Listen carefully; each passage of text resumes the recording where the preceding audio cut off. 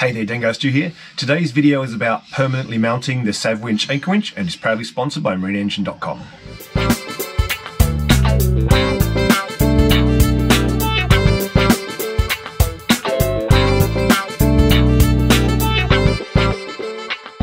Another day of bludgeoning off a mate to help me. Doran's running away. There you go, Doran.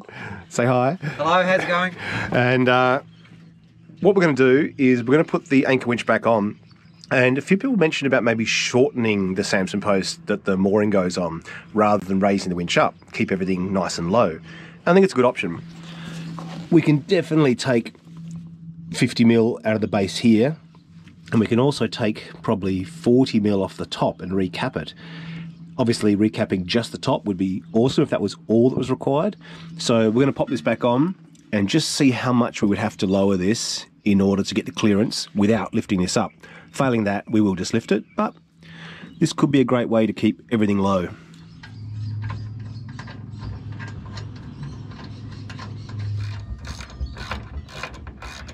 So this is the clearance we need. See how this comes up and ends up inside the diameter of the drum. I am tempted to actually cut it right off, and then I can cut the top off in the workshop, all that kind of thing. But there is a small chance we could take the top off and just leave it, but I think it's too close. I think by the time you have chain on the outside of the spool. The more we looked at it, the more we realised we really needed to cut some off the bottom and the top in order to get the safety margin we needed. So the obvious first step was just to cut it off the deck completely. Nice. Beautiful. Alright, we're going to take the winch off the bulkhead again so we can weld round. Pretty happy with where it is. And it'll let us get the needle gun in here and we'll get rid of all this rust. That's quite a big bit of swelling, this may go all the way through the deck, so we may repair this at the same time.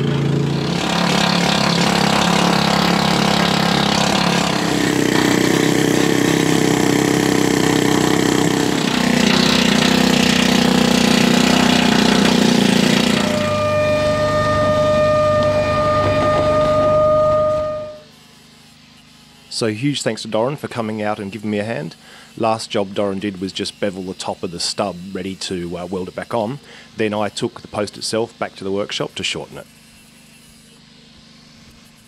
Plan with the post now is to take about 25mm off the top, about 50mm off the bottom, and while I'm here I'm also going to basically halve these horns because they're just way too big. There's no reason for them to be that big.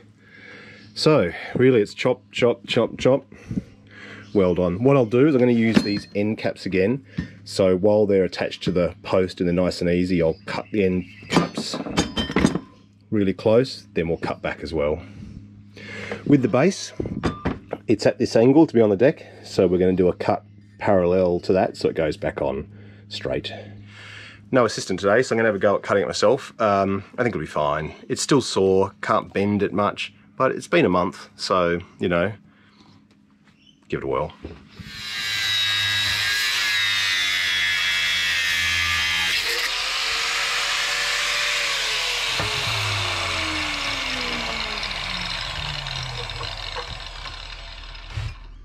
All right, done.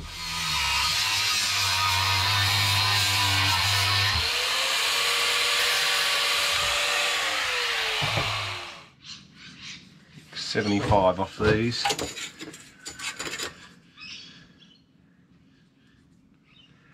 Those things are crazy long. And all right, let's go 70.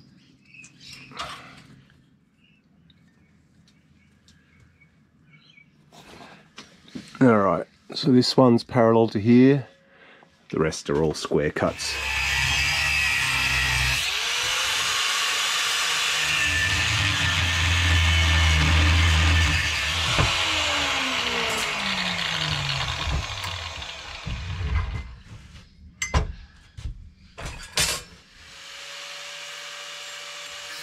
After all the ends were cut off, I just started cleaning up the surfaces and giving them a slight bevel, getting ready to weld those end caps back on now it's been shortened.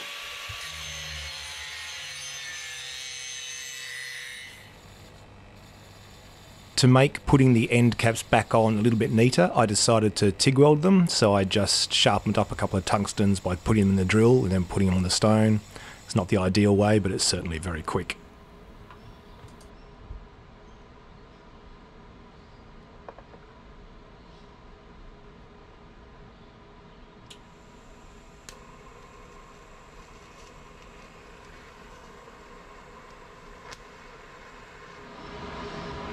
You will have seen how much smoke I had just then, so I ground off about another inch of paint just to clean things up.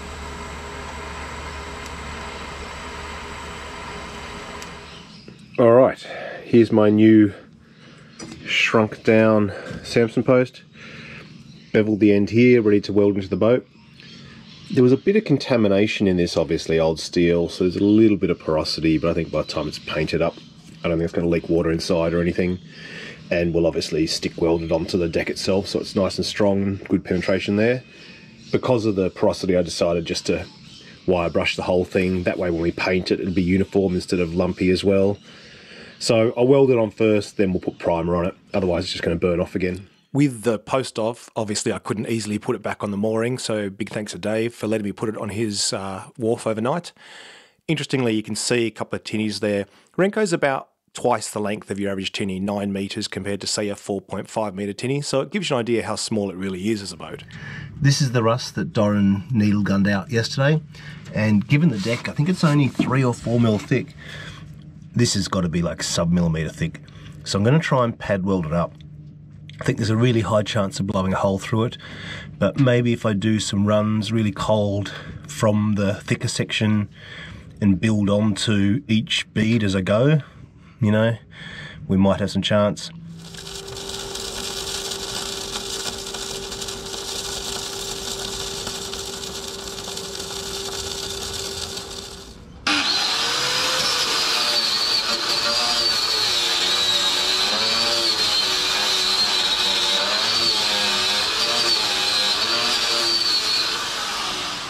We've got these welds I did last week up here. Bottom's out a bit, so I've actually just cut a wedge of timber. I'm going to try and hammer down.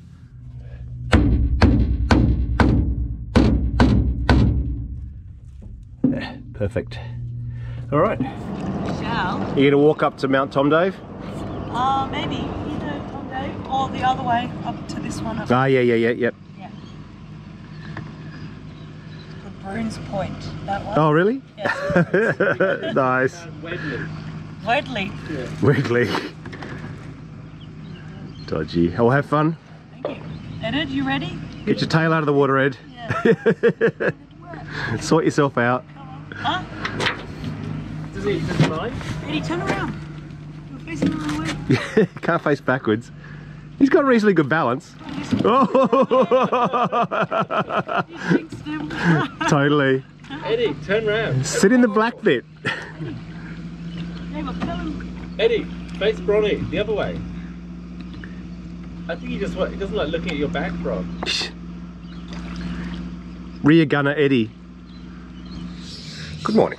I'm going to head down to the boat and finish welding that plate out. Took a lot longer than I thought, mostly because I'm terrible at welding out of position. It's not pretty, but I think it'll be strong enough, just doesn't look that good. What I'm going to do first though is put a layer of fiberglass on the seat and some carpet on the top of the footstool, or the footrest. But first thing I want to do here, because it'll be pivoting up, it'll make sense. I'm actually just going to chamfer this one corner.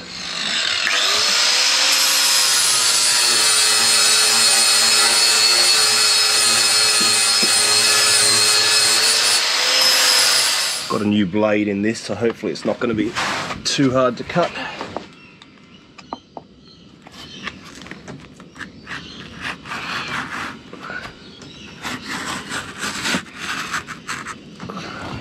Going to use some contact adhesive.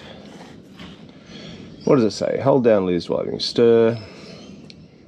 Completely cover both surfaces until touch dry. Pretty thick, goopy stuff.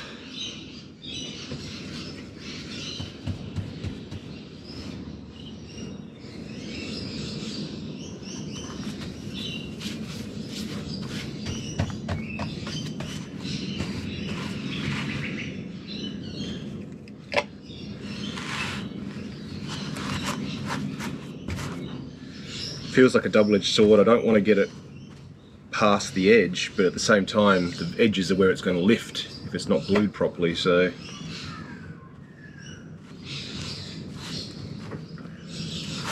I'm thinking once it's set we could maybe lightly sand the edges if there's too much glue poking out. Don't know, cross that bridge when we get to it, I guess.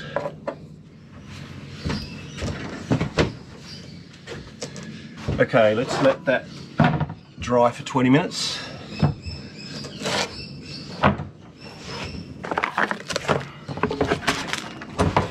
While we put some glass on this. Alright, I think I'll cut it, let it overhang a bit, and then we'll trim it afterwards.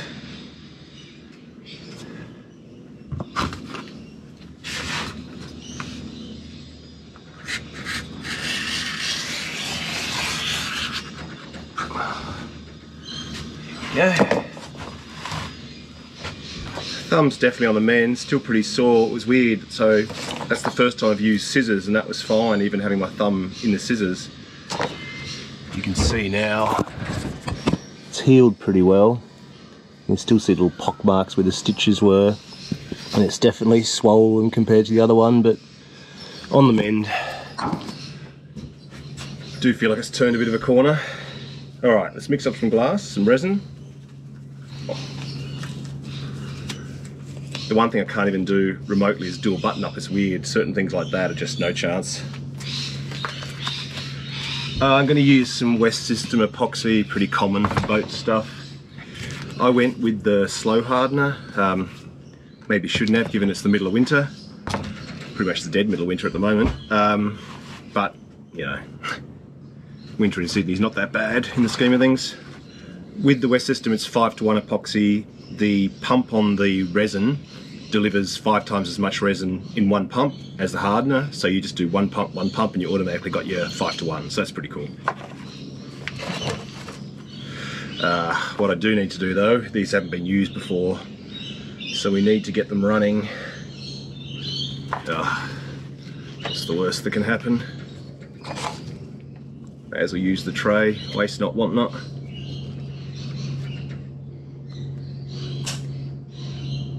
Going to be exact. Let's say that first dribble made up for that bit of air.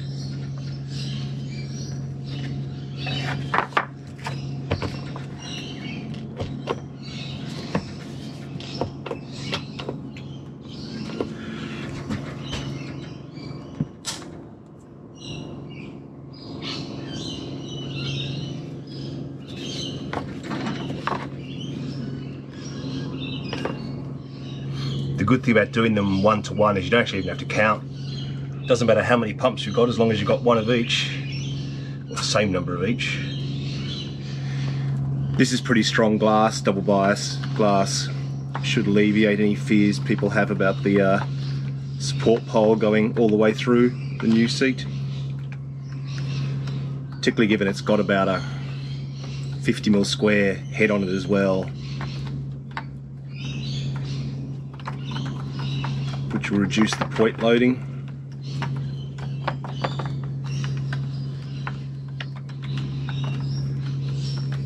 Once this is set, I'll drill it, put countersunk bolts through the stand, and then I'll actually send it off to get covered so the bolt heads will be under the cushion.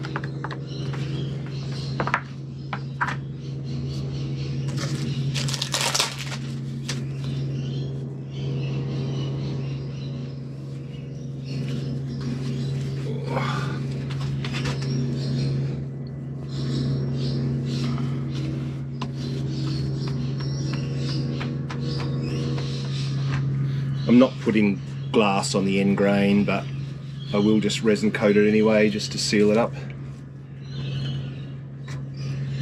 This is inside the boat, so it's probably not a big issue, but epoxy isn't UV resistant. So if you do have just epoxy as a coating, you need to paint it with something to keep the sun off it.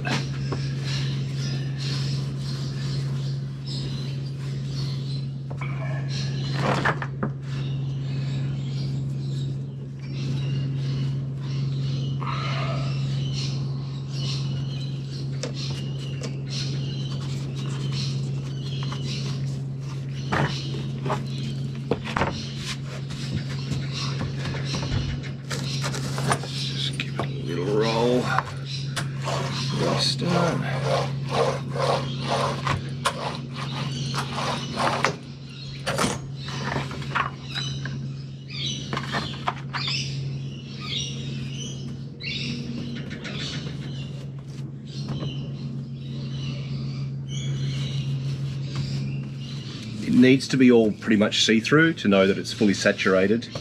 I do have a little bit of a bad habit of putting too much resin on, so I think we'll just give it a roll and have a look.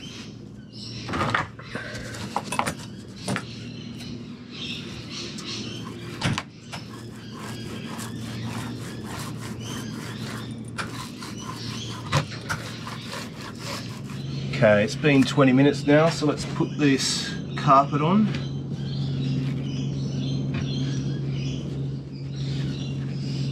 Certainly sticky.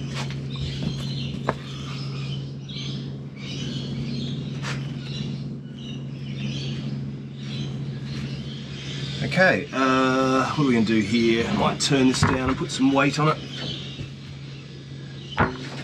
This is the gasket that goes in behind the Savwinch.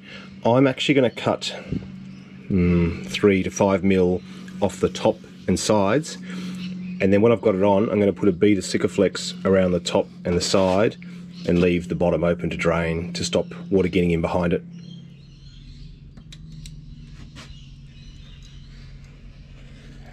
Okay, let's let those two work their magic and we'll head back out to the boat.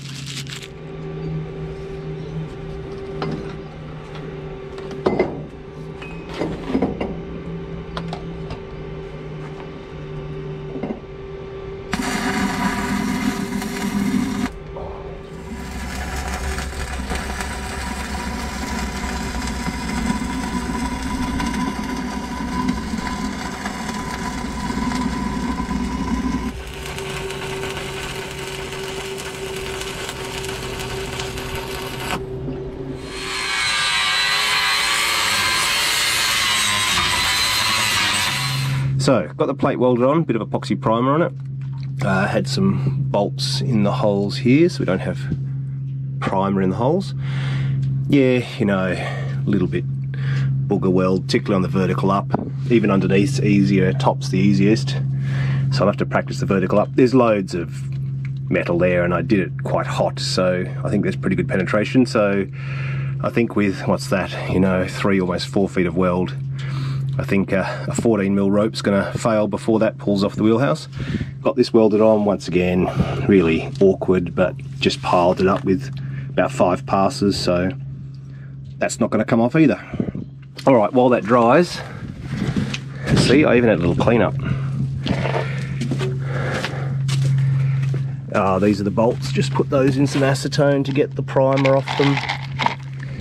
Dave's about to put the Tahatsu back on his runabout, having redone the floor, glassed it. Eddie's running around somewhere. There you are, Eddie. Oh, it's my turn to bludgeon. Watch you now, Pedals. What do you need to do? Sit and do nothing and watch you work. Oh, well.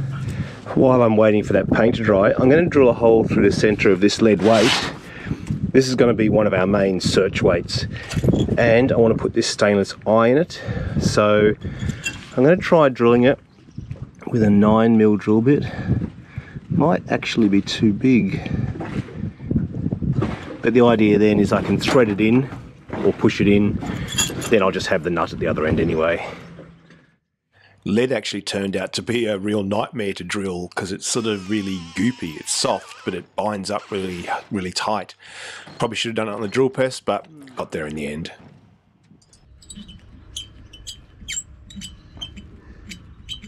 Part of me is tempted to cut the excess thread off, but another part of me thinks that might actually be quite a good spike when it hits down into the sand or the mud, just help secure it. I think I'll leave it for now. I can always cut it off later. Much harder to put it back.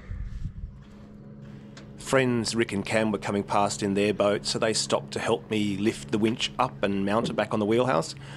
I'm going to leave it like this for now. It's only got primer on it, epoxy primer, but my plan is to sandblast the whole wheelhouse and repaint it, so that's when I'll go nuts with the proper top coats and everything. Well, so much for cutting the gasket and leaving a gap for Sikaflex. I'm going to have to get a blade in there, cut it out, and then we'll do a bead of Sikaflex across the top. Paint wasn't 100% dry, so we damaged that, but that's okay. That happens when you're running out of daylight. But it's on, and you can see now the post's nowhere near being, you know, before it was actually inside the radius of the drum. So pretty happy with that now. Everything's as low as I can get it. I think that's going to work pretty well. Next time we look at this winch, hopefully I might talk Leon into give me another hand if I'm lucky. We'll do this wiring and get it spooled up. Now, the other job I need to do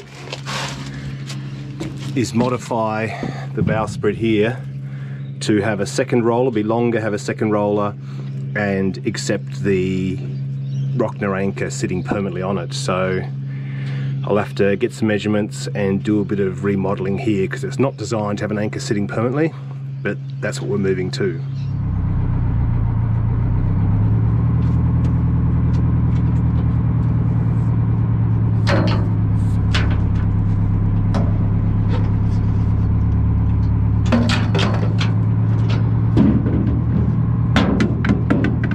All right, little post. Don't fall off until I get back. Pedals on his first run. Hey! Eddie with him. Looks all right. Nice.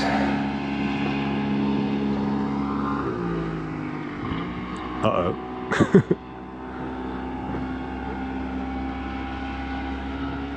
Very good. Back in action. Nice night. Moon's out. Boat's to bed. Pedal's still doing circles.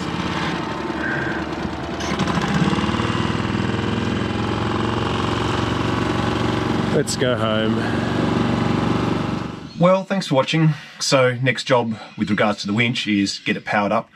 Once we've got power, we can put the rope and the chain on because we're going to need the power to spool it on, obviously. So one step at a time. In other bits of news, viewer Barry sent me this really cool wooden nameplate to go on Renko. So I'm going to have a good think about the best place to put this. Not 100% sure yet, but I want to make sure it's somewhere really nice. So thank you, Barry, and I'll definitely think about where best to put it. Also, we got, very exciting, the underwater metal detectors to start getting into the search stuff. So as soon as my hand's 100%, we'll be getting underwater and starting a lot of that sort of, you know, the adventures that I plan to use the boat for. With the metal detectors, my plan for the first video for that is actually to go and visit a friend of mine called Nick, who's a real expert at using this particular metal detector underwater. So I'm going to go up, see him, sort of pick his brains about all the things I need to know so we can sort of hit the ground running. So we'll be doing that soon as well. All right, well, take care and I'll catch you soon. See ya.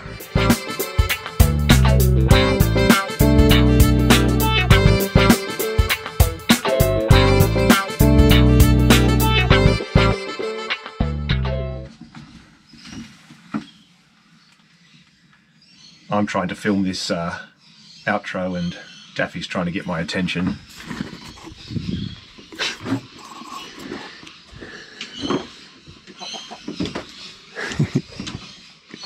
You're trying to tell me something. Trying to tell me you're hungry still. Hmm? You've had your breakfast. It's all about food with you. I actually don't think her leg hurts anymore. She's just really uncoordinated on it because I don't think it healed in the right orientation, unfortunately. You don't get the benefit of casts and things like that I had. But you seem happy enough.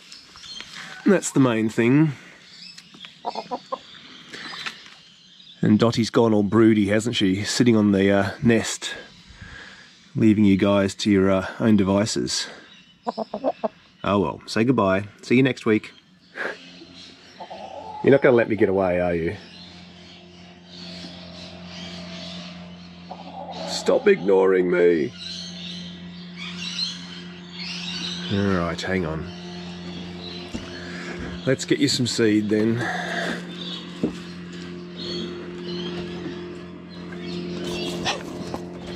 Come on, Shadow.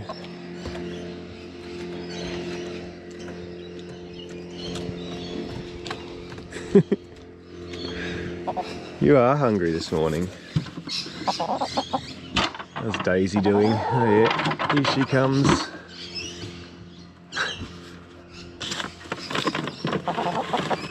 There you go, heat some seed.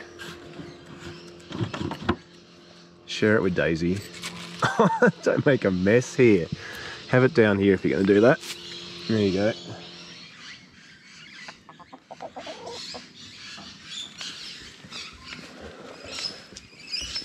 You're going the wrong way, Daisy. You're going the wrong way. Do make me laugh.